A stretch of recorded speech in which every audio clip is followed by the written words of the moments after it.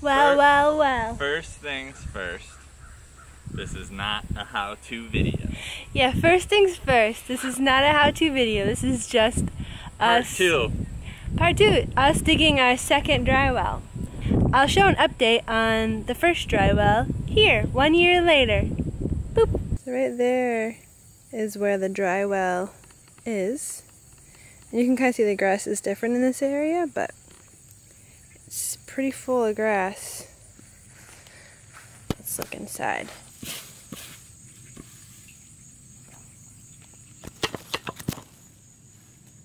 Yep, there's some water in there.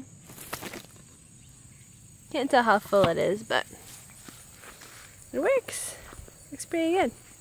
We're putting in a dry well because our gutters from our house go underground and they come out right in underground onto the lawn, and when it comes out it like shoots out real fast, and you can kind of see it's all eroded. Yeah, it's all kind of brown. The grass can't grow. The grass can't grow because it just gets washed away. Yeah, it just gets washed away. Yeah, I don't know if it ever overflows because I don't go out in the rainstorms, but we put a bunch of sod around it, and so weeds. Yeah, material around it. It doesn't erode anymore, and it's 1 year later, so yeah, it's a lot of it's a big improvement. It fixed our problem. Yes, it's fixed our problem. So we bought another dry well because this is the second area where we have this problem, and since the first one worked out so well, we're going to do it again. We're not professionals. We're not pretending to be professionals, but it did a year later. I mean, we got a ton of rain. It rains every day. Yes, we get at least half an inch a day. Yeah, and it fixed our problem. So yeah, so it doesn't have to be perfect to improve your situation. We're really hoping that this area doesn't have as much clay type soil, but probably does. It probably does. So if you want to see two average Joe people like us not listening to all the instructions and trying to get it done for the sake of getting it done, you're in the right place. Well, we listened to most of the instructions. It was the only thing we didn't do was we were limited by how clay the soil was and how big a hole we could dig, because we just had to stop digging at one point because we were making my father-in-law, your dad, do it. Yeah, he was helping old, us. You know? He's not that old. But anyway, yeah, it was really hot, and it's really hot today, and so we had to do the best we could.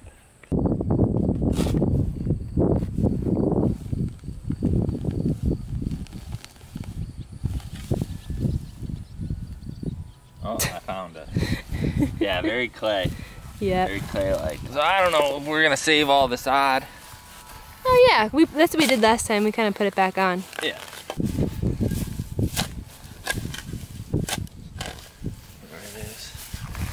Do you see the hole? Yeah, it's right here. This is it. Oh, right there. Hang on, let me get another angle. It's really hard to see. But you can see. That's the pipe. Oh, wow.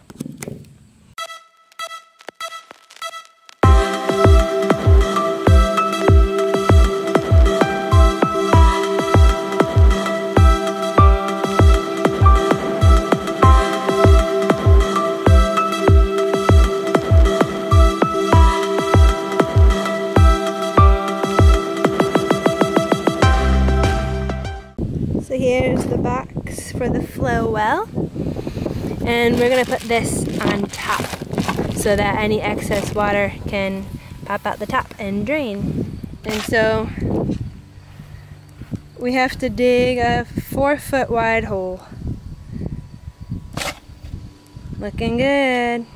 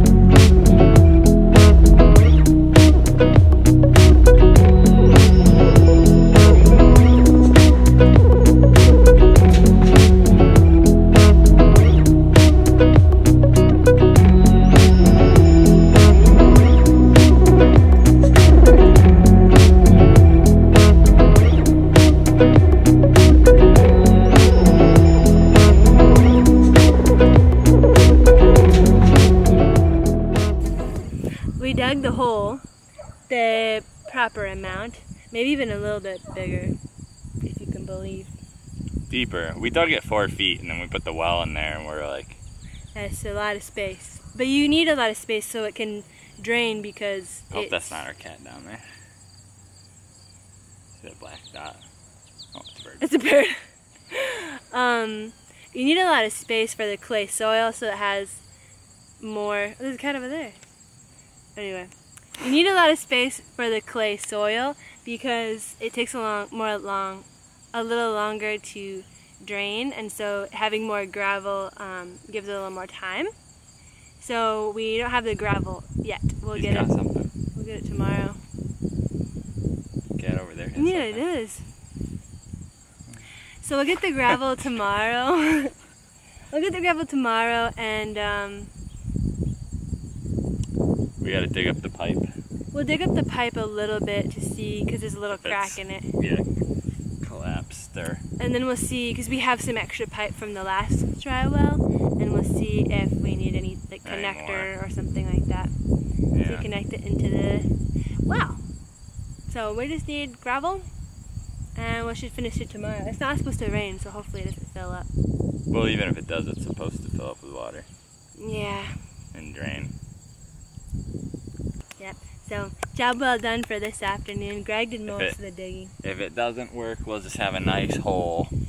Yeah. We'll have a nice little water storage area. Yeah, a cistern. Yeah. So it's a couple of days later, we went to the store and we got a coupler to attach to the pipe so we can add a little bit more so that it can go into the dry well. And we also got 26 bags of gravel. Hopefully that will be enough. And we drove the car up on the lawn by the hole to unload it. So let's get into it. So here's the old pipe, and we uncovered part of it, and this part of it that's a little crunched, and there's some junk in there. And so we dug out underneath it so it goes a little bit more downhill towards the hole, so junk doesn't like settle here. And we're gonna cut maybe right here and couple it with new pipe that will go into the bucket. Barrel. Yeah.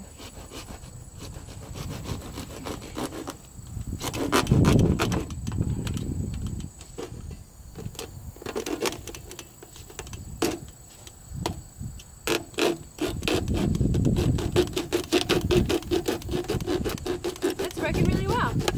Whoa. Yeah, this is the junk that was in the days and days, years maybe, of just bugs. Yuck. Dead bugs. And there's inside the pipe. You. Ready to get that white glove service.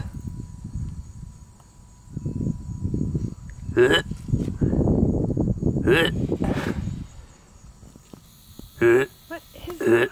Ew, okay.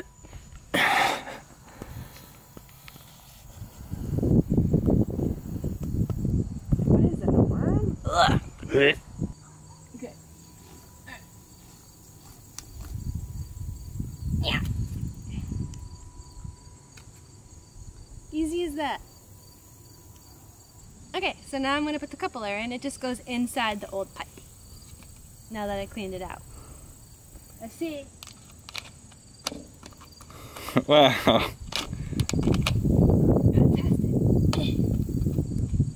Yeah, it fits in there. I think it's in. Cool. It keeps accordioning. Oh, there you go. Whoa, nice. So now we need to pop out all these little drainage holes, and then one of the holes at the top, and this is the one where the new pipe is going to enter in.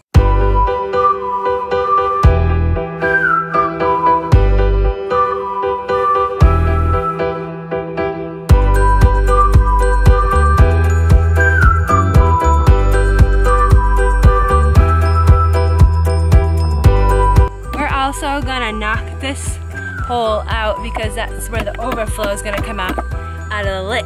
So I'm gonna try to knock that out with a chisel.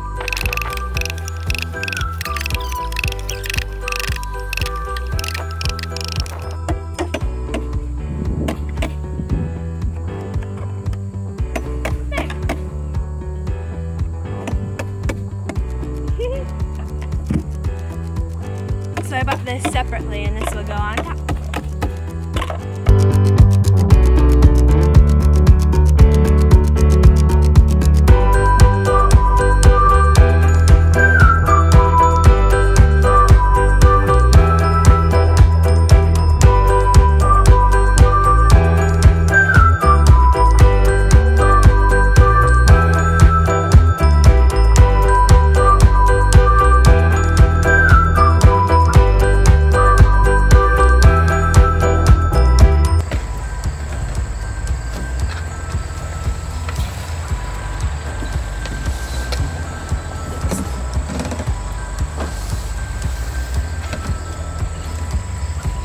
So it will be going into this hole here, see? Right here.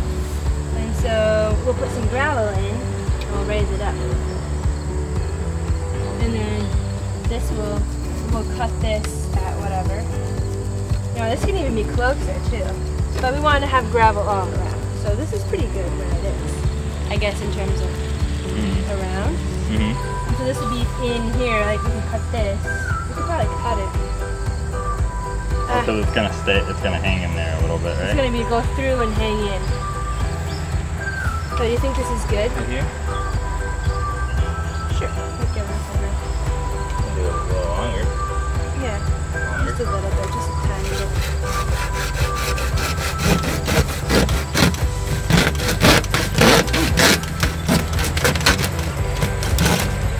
Okay. Done. And so yeah, we're gonna punch out the hole.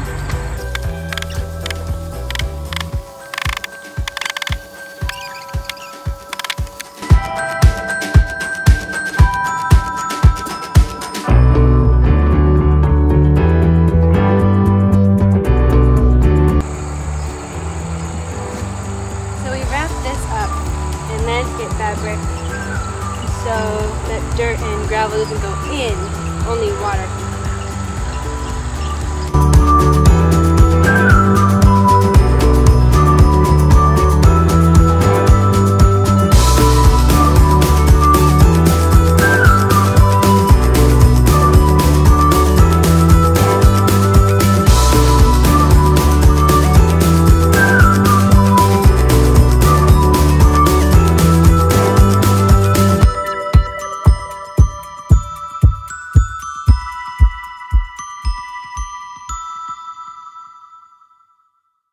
So now that we aligned the whole thing, I'm going to cut out the hole where the pipe needs to come through.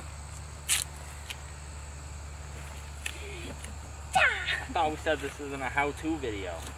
It's not a how-to video. Don't do it this way. This is the worst well, way you could do it. After I cut it, you might need to tape around the hole.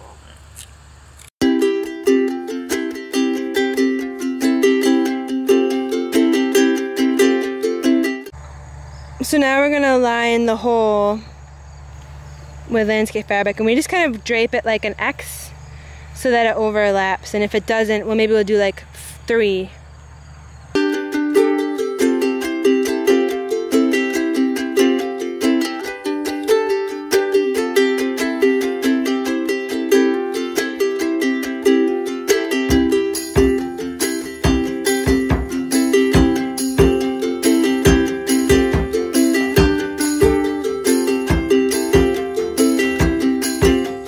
Okay, so you can see we took 3 long pieces and just kind of went like X, X, and then 1 long one here, and then we just wrapped up the pipe because it has some holes in it. And so to prevent dirt from clogging it up, we wrapped it up. So now we can put some stones in the bottom until it's raised up enough where we can put the barrel in, and then we'll put stones around it.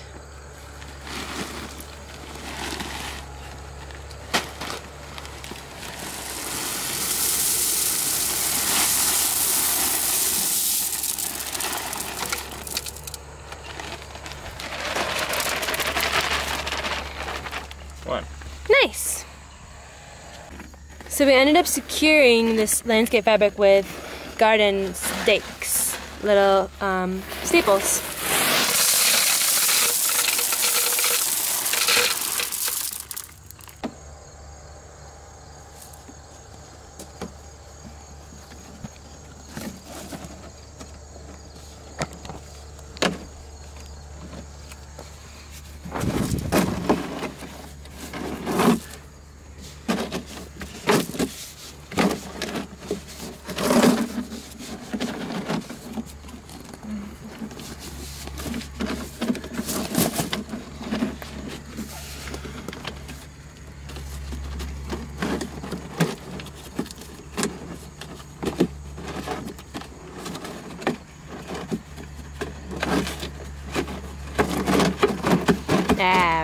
while.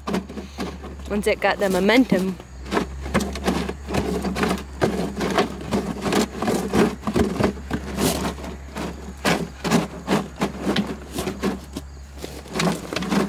I think it could be a little higher. Okay. Just slightly, because I feel like it's a little bit too low, but we can just move the rocks around.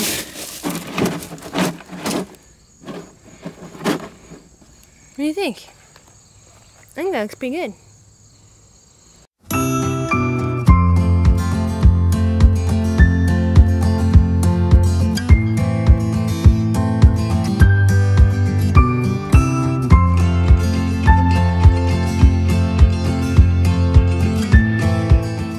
So we need a little bit more stone. Other than that, it's like so close to being done. So we decided to put a tarp over the dirt pile so it wouldn't get wet and then wash into the hole, because it seems like it's gonna rain and we gotta get more gravel tomorrow, and then we can cover it up and finish it then. So the tarp held up last night. I don't think it really rained that much, but we didn't get any erosion, so that's good. We got 12 more bags of stone at the store. I think that should do it.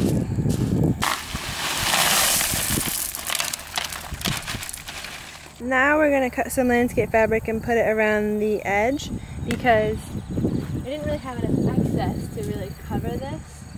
And so we're just going to cover it a little bit better so the dirt that we put on top doesn't get in there and get it all dirty, instead of just having the rock, so it can drain better.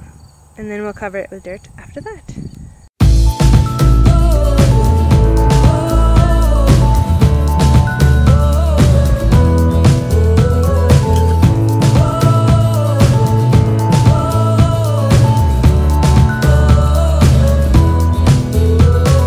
So there you have it. It doesn't look that good right now, but I think we're going to get some topsoil and grass seed and it will look just fine. And now, if it overflows, this thing will pop up and it can overflow off the edge. Instead of always shooting out, it will only shoot out if the whole dry well is full. And we can always check in there if we need to. Huh.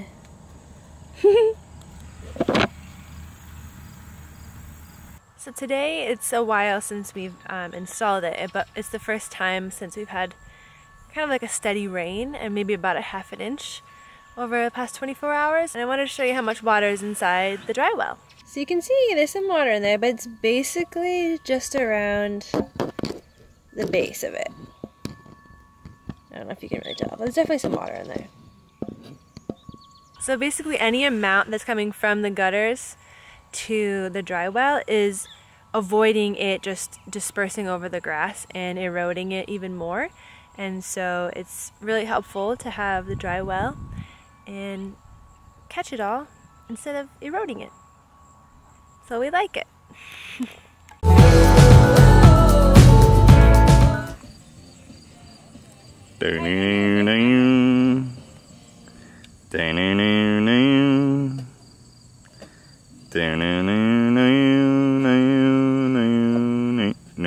Silverado. Oh, that's good. Oh wow, that's like the beginning of a sitcom.